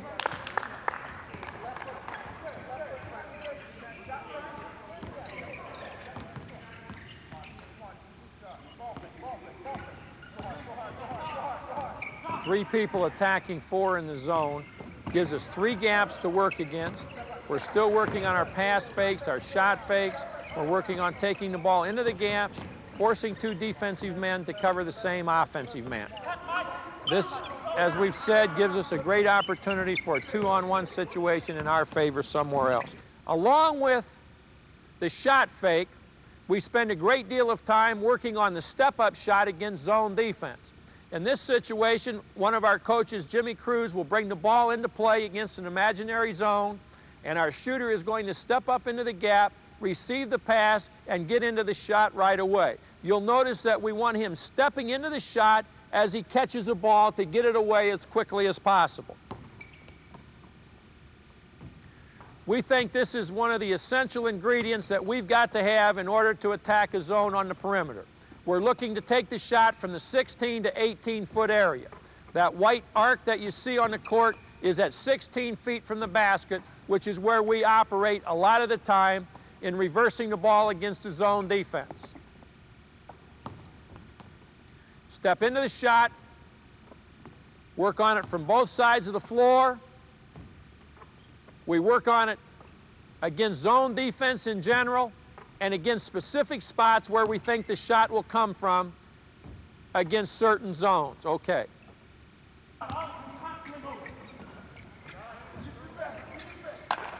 We want to work with our inside people against the zone, setting up 2, working against 3.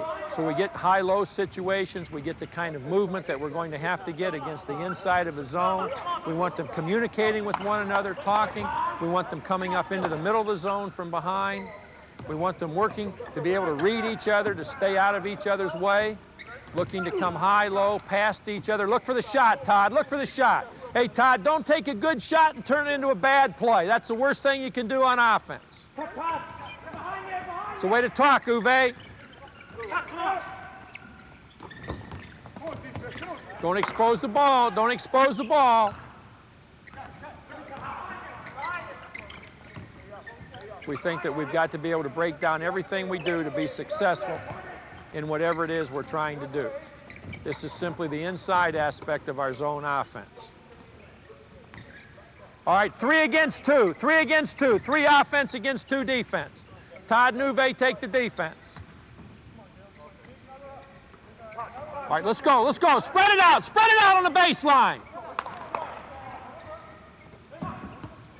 Know where he is, Mike, know where he is. Make a move, Marty, you've got to move to the ball.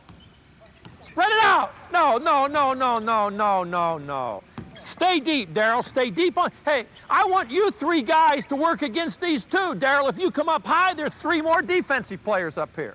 The whole idea is to make 2 guys cover 3. We'll set up 2 defensive players with 3 offensive players working against them.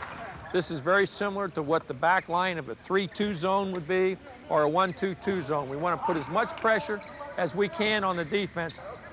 We like to use 3 people against any zone that has 2 in its back line, be it a 3-2 or a 1-2-2. We set this up as a breakdown to work against zone offense with. Take it again, let's go. 3 against 2 gives us the right kind of breakdown that we want when working against either a 3-2 zone or a 1-2-2 zone. We want to spread the bottom line. We want to force those 2 people on the bottom to have to guard 3. If our 2 guys on top can keep their 3 guys occupied, then somewhere here on the baseline we have a 2-on-1 situation in our favor. We want to be constantly moving in and out of the post, setting up what we have to do to get our open jump shot from the baseline, to cut in the lane, move off of it, step out, that's it. Look for the shot, very good.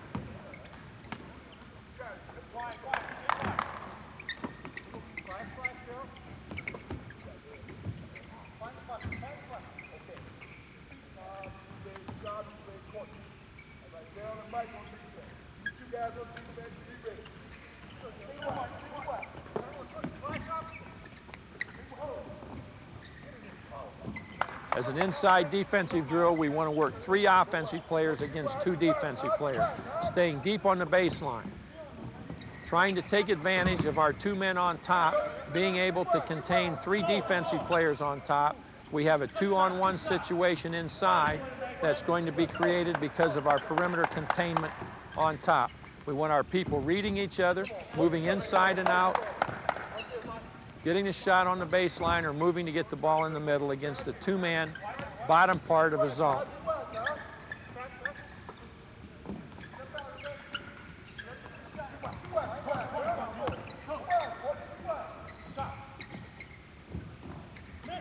All right, 3 against 4, 3 against 4. Winston, come down here. Set up a box, set up a box. Get up on top.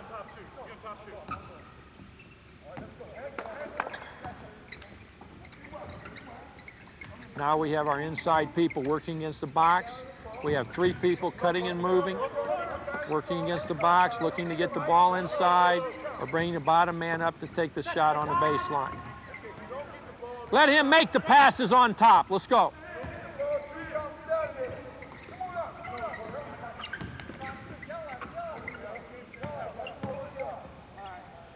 Read the lane, Mike. Read the lane. Stay up above the foul line, Winston and Todd. Hold it, hold it. You can't drop back like that. In a ball game, you got guys who are going to be shooting the ball from there. All right, let's go. We're looking to cut with our 3 bottom men against the box where we can flash in the middle. We can look to go to the middle or the baseline. We're going to work at replacing one another, taking the ball into the middle, punching it down on the baseline for the shot. Stay wide, Darryl, stay wide. We want to maintain good spacing here so that we don't get 2 people caught in the same spot, that we're cutting in and replacing one another. Drop the ball off, Mike. You got Darryl cutting to the bucket. Drop the ball off. That's the way to look. Very good. Get it to the bucket, Marty. Get it to the bucket. Marty, why come under the bucket? Why not just hold your position right here? What the hell are you going to do back here? Mike can't go to the bucket. You're in his way. Just stay there. And if you'll just have patience, they'll get the ball to you. Look across. Look across.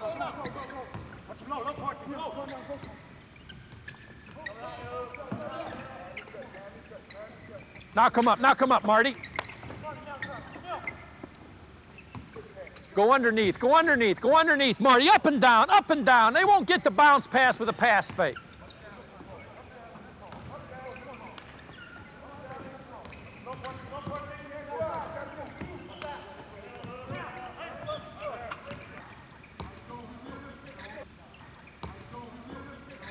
In our fundamental work against the zone, we'll set up a 2-3 with 3 perimeter men working to take the ball into the gaps, to move the ball from side to side with an inside man working the back part. We feel that if we can get 4 people working successfully against the zone, when we add the 5th to it, it just helps us that much by being able already to utilize 4 to get the shot against 5. This is a very fundamental approach to our attacking the zone. We're not a team that uses a lot of patterns and a lot of movements against the zone. We have specific ideas that we've already discussed, such as dribble penetration, moving the ball into the gaps of the zone, stepping into open spots of the zone, with 4 people working against the zone and a man moving inside. We're doing a lot of those things that we're going to be doing against any kind of a zone.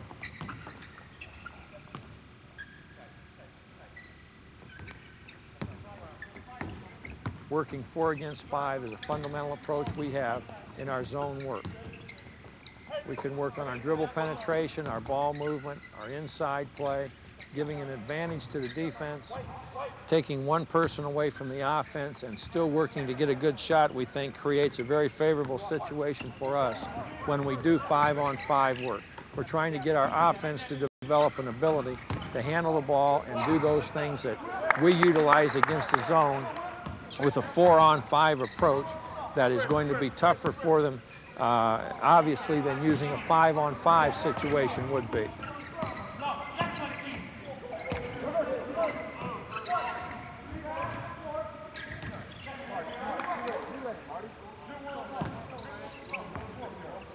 Setting up with 4 offensive players against the zone and using those things that we try to do against the zone, we think is a big help to us in the development of our zone offense. We put the offense at a disadvantage and then make them work to get the shot, develops the kind of confidence that we want when we go to a 5-on-5 situation.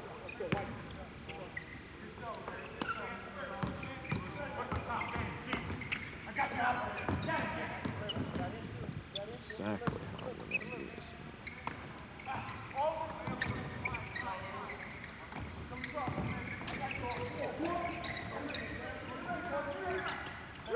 Red ball.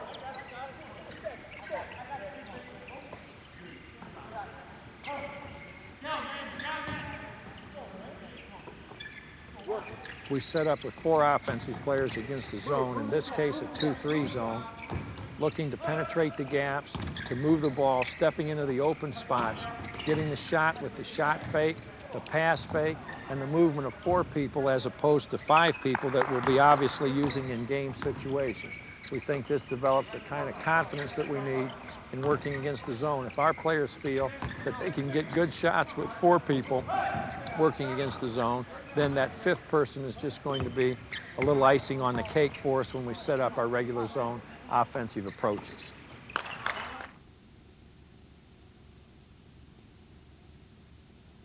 We have a drill that not only involves stance, but involves communication. We call this the slide drill, and we can end practice with it. You can see the players sliding, talking to each other, trying to avoid bumping into one another. We go through this for 3 times, and at the end of each time, you can see we do a few push-ups. We come right back into it. We let the captain of our squad lead the team through the slide drill. It's a very good way to end a practice session, and it also incorporates the ideas of not only stance, but communication. And in every single thing you're doing, whether it be defensively or offensively, try to work communication into what you're doing. Try to get your players to talk to each other. Try to get them to talk to one another defensively. Try to get them to talk to one another offensively. So many times we think about patterns and plays and defenses. We forget about something like communication. And instead of teaching patterns, let's teach kids to talk, and I think it's going to be much more beneficial to us. If we can work on our 5 defensive points, our 5 offensive points each day in practice, then we're developing in those areas, we're building those things that are going to be most conducive to our being a good basketball team. And that's what this tape is all about. Working in those areas that are important to you, that are important to me, to all of us as a coach, regardless of what our individual preferences in terms of specific offenses and specific defenses might be.